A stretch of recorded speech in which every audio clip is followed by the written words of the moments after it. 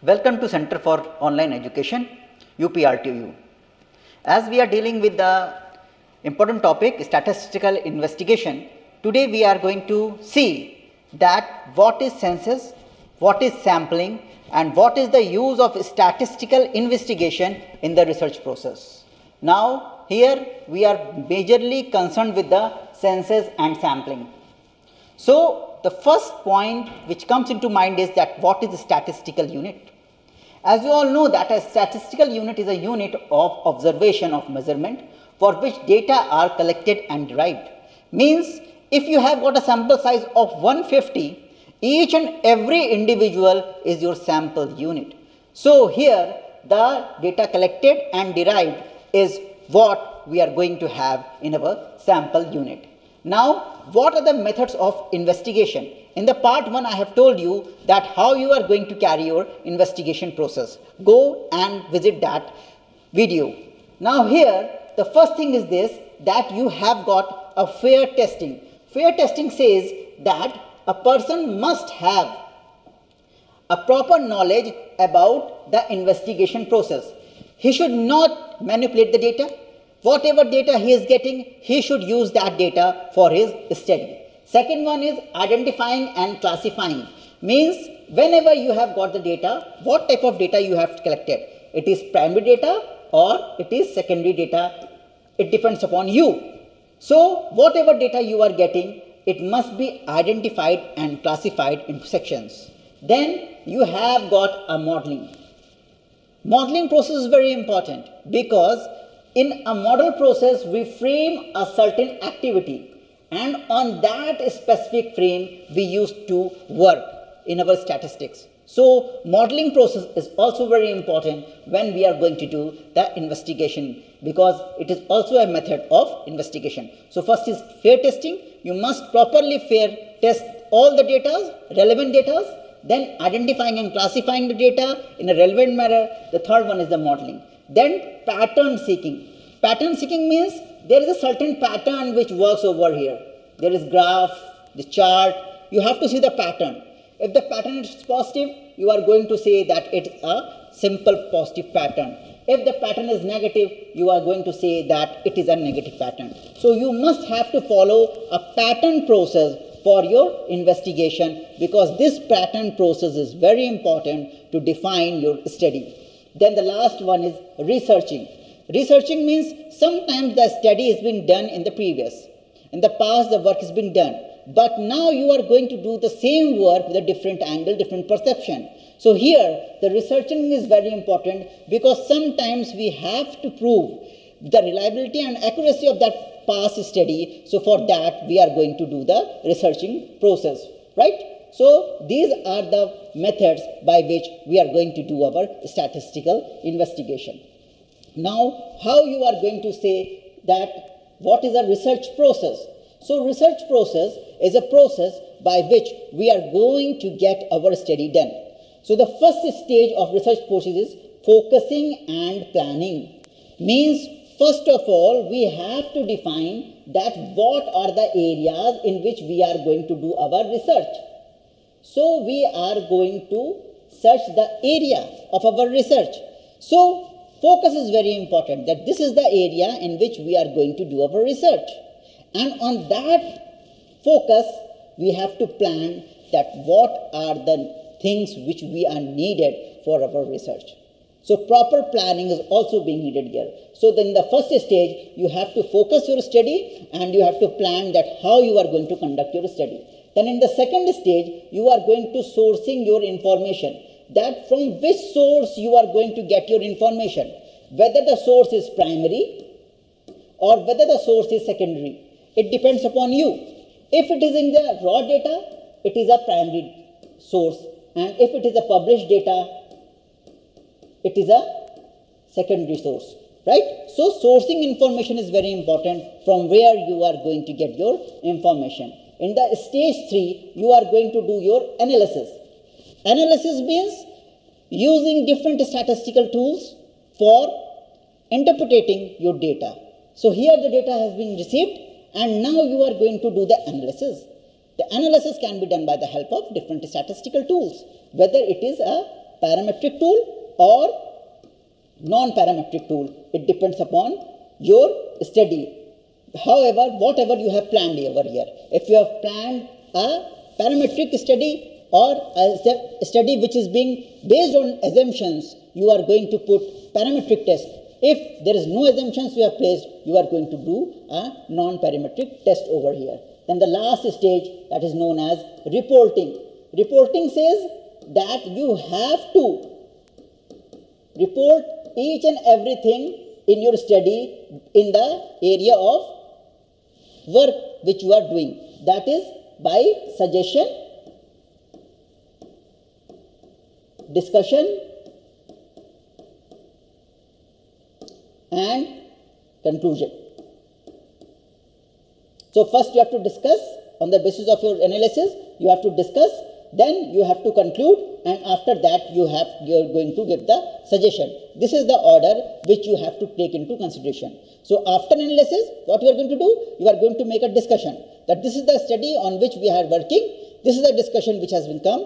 After the analysis, this has been received, and on this discussion, on these interpretations, we have concluded this, and on the basis of these conclusions, we are making these suggestions for the future study. Now, the next thing is census. As you all know that whenever we are going to do statistical investigation, the two things comes into our mind.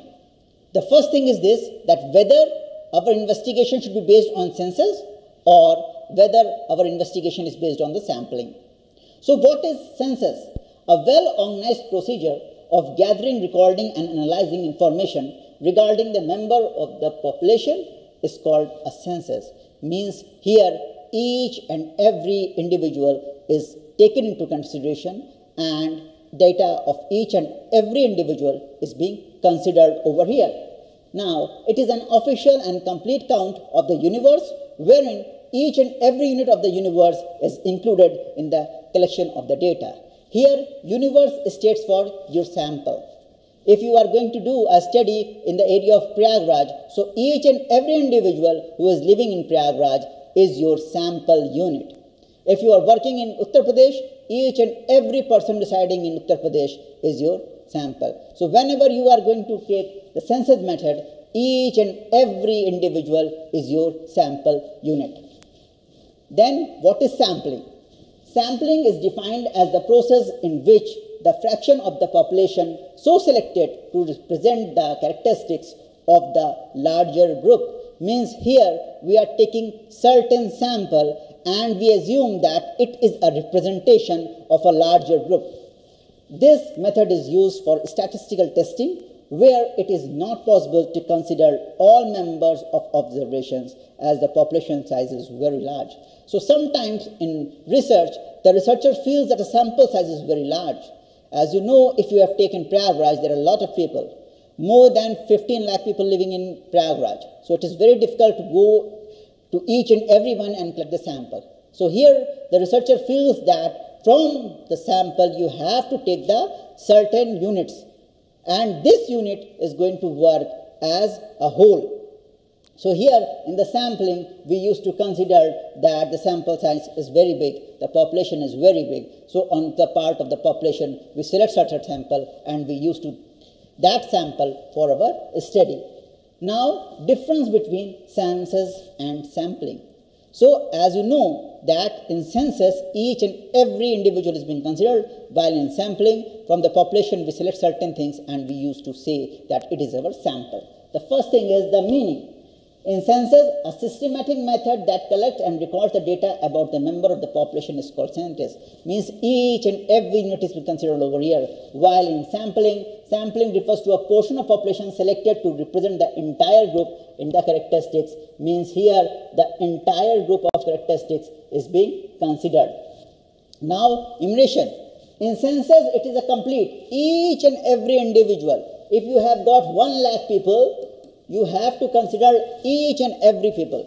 While in sampling, you have got partial, means if you have got 5 lakh people, you have to take 5% of it and you say that 50,000 people is being our sample selection. If you have got 50,000 people, you are saying that 5% you have got 500 people which is being considered over here. So like this you have to deal with the things. Study each and every unit of the population is being taken considered. Each and every unit means every individual is being considered in our census, while in sampling only a handful of unit is being considered. Handful means the people which we have selected for our sample is being taken over here. Time required. It is a time consuming process. Why? Because each and every individual is being taken over here. So it is a time consuming process while it is a fast process, because whatever sample we have taken, we are going to work on that.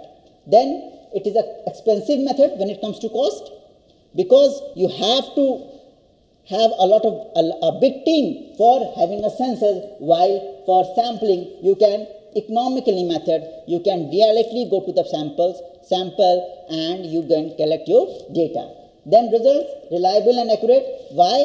Because each and every individual is giving you data. So the data is very reliable, the data is very accurate. While in sampling, it is less reliable, less accurate, and the margin of error is there, because it might be that your sample selection has certain errors which is being considered as statistical errors, standard errors, or reliability errors. Then errors not present over here, while here it depends on the population size. So when we say that there is error, so there is no error present in the census method, while in sampling methods is depend upon the population size, that how you have taken. Then approximation, population is heterogeneous in nature, and here population is homogeneous in nature. Heterogeneous in nature means there are different people who are giving their input and we are taking it. But in sampling, we take a same type of people and we say that it is a homogeneous type of things. Now here, this is the difference between the census and sampling. Now we come to the consideration that why we used to take the census methods. So there are certain merits, there are certain advantages which a researcher have. So the first one is it is an intensive study.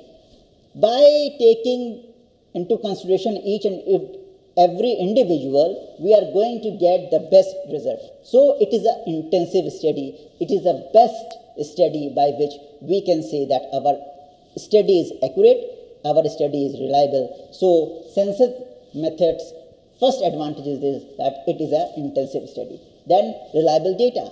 Automatically when the sample unit is same, so the reliability is accurate. So reliability of the data is here. Then suitable choice.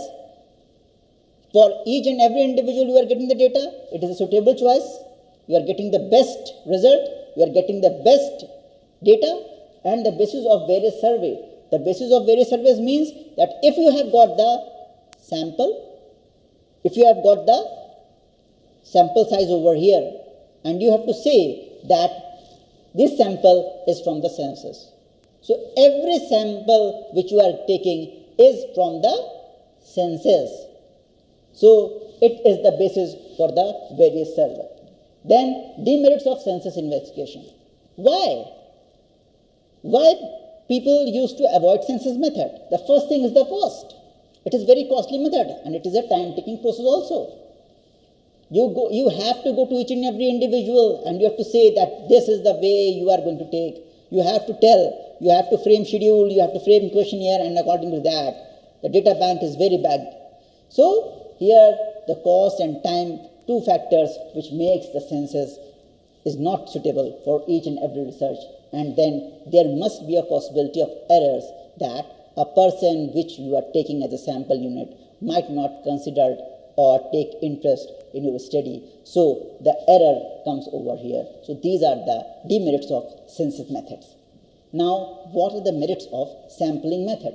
The first one is this: it reduces the cost. As in sampling, it is a big population which we are taking into consideration, while in sampling we used to take the small sample according to our sampling method.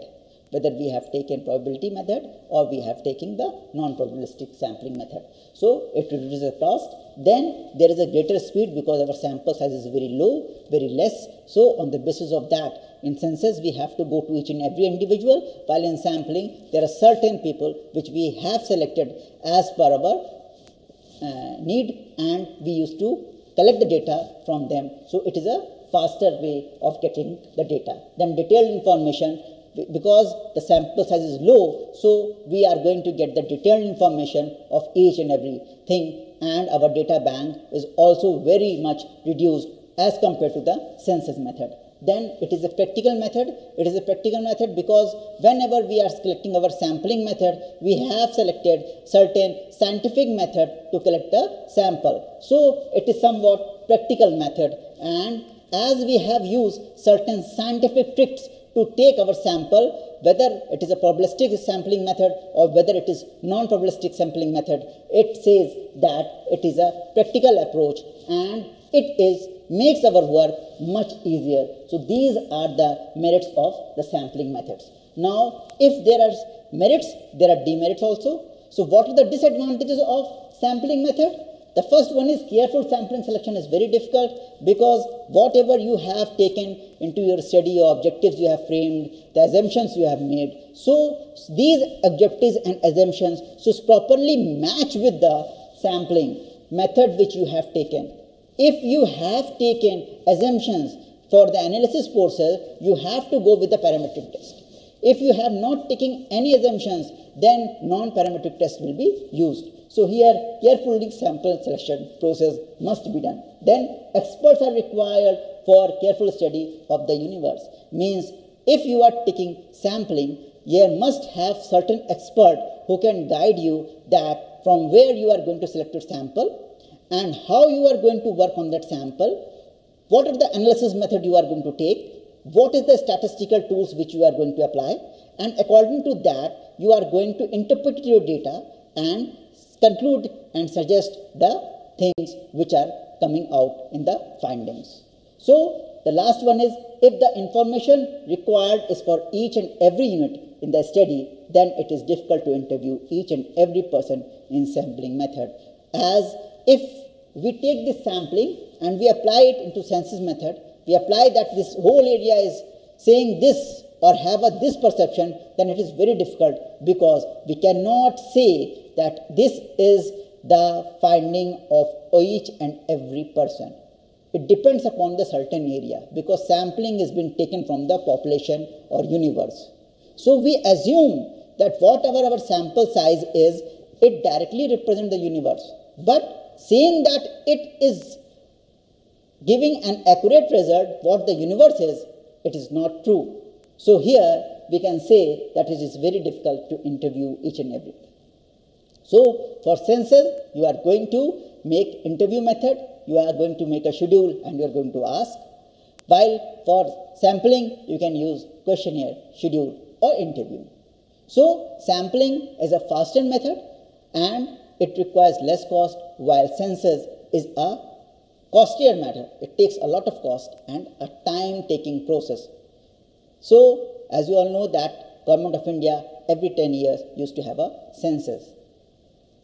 Right? So for our scientific study, for our social science study, for our different studies, humanities studies, education studies, we used to take sampling method because it is best suitable for our researcher. I hope you have understood this topic and census and sampling. So this is the second part of sampling investigation. For more, you have to go and visit the first part to understand that what is sampling investigation. I hope you have understood each and every point. Thank you.